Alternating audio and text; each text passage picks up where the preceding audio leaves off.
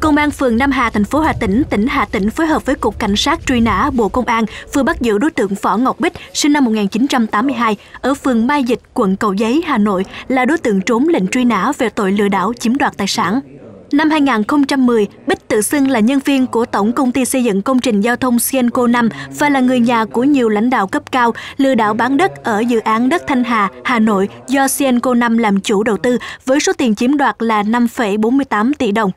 Sau đó bị Cơ quan Cảnh sát điều tra quận Đống Đa, Hà Nội khởi tố bị can bắt tạm giam. Tháng 6 năm 2013, Tòa án Nhân dân thành phố Hà Nội đã xét xử sơ thẩm và xử phạt 11 năm tù về tội lừa đảo chiếm đoạt tài sản, nhưng Bích đã kháng án.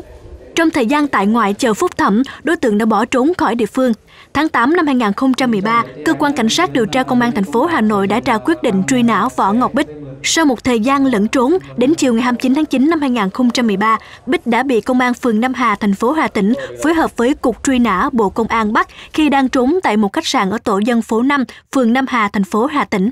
Hiện Bích đã được Cục Truy nã Tội phạm di lý về Hà Nội để phục vụ công tác xét xử phúc thẩm.